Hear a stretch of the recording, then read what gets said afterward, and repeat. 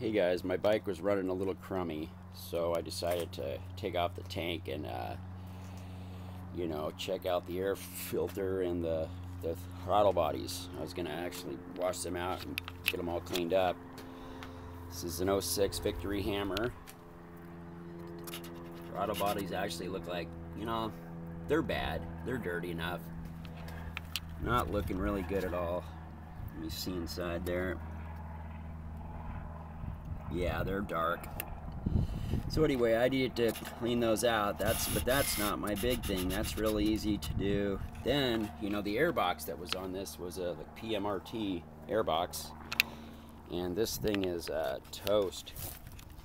I mean, it is full of shit. There's shit busting off of it, and I need to find either a new one or a different AirBox. I'm not sure I'm real happy with this AirBox. It's a PMRT, and I don't know much about it, but I know that it doesn't even fit on there right. You get it right down in there, and there's like these metal screws for the frame to hold this wiring harness on, and it's like just digging into it. There's no way to get it off without like ripping a big chunk out of the side of the air filter, and it's just ridiculous. So I'm looking into a new AirBox at this time, because I think they removed the complete stock AirBox, obviously. And let's see what I got under here. Yeah.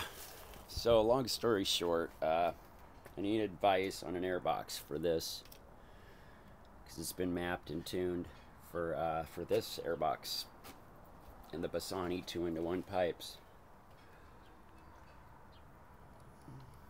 Anyway, there's little or no room for the filter. Even if I bought a new one, I'd have to saw off that frame bolt that's used for the wiring harness, because it just doesn't fit. There's no way to do it.